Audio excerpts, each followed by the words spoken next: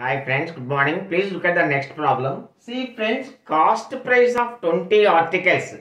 Cost price of 20 articles is equal to selling price of X articles. If the profit is 25%, what is X?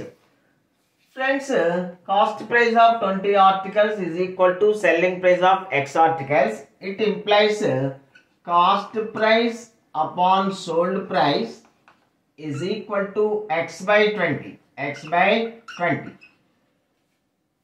Friends, profit is 25%. Profit 25% means what does it mean? If cost price is 100, sold price is 125. So, if cost price is 100, sold price is 125, this is equal to X by 20. 25 fives, 25 fours. 5 ones, 5 fours.